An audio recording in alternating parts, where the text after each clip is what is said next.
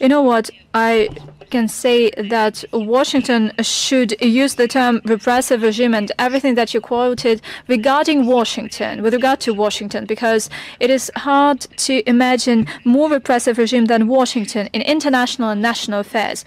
With regard to your question in particular, according to our information, so far Washington has not given so far any credible information or evidence that Indian citizens are involved in the preparation of killing of some Pannun. As for the speculations, since there is no evidence, they are not acceptable. Regular groundless accusations by the U.S. against New Delhi, and we see that they not only accuse groundlessly New Delhi, but also other states in violating religious freedoms, reflects the fact that the U.S. simply does not understand the national mindset and the historical context of the development of the Indian state, and they are not respecting India as a state. And we believe that it stems from the neo-colonial mindset, the colonial mindset during the times of slavery and imperialism.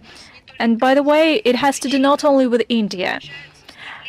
And the reason is that they try to unbalance the domestic political situation in India in order to make it harder to have the general parliamentary election. And that is part of the meddling into India's domestic affairs.